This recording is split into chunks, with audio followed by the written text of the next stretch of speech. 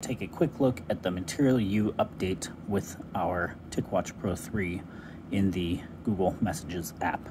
So when you open it up and you have the new update, your list should now look like this. Everything should scroll top to bottom, no issues. And when you go into a conversation with somebody that is not using RCS or not on an Android device, your messages will have the light blue and black writing. Obviously, you can still see your pictures come through.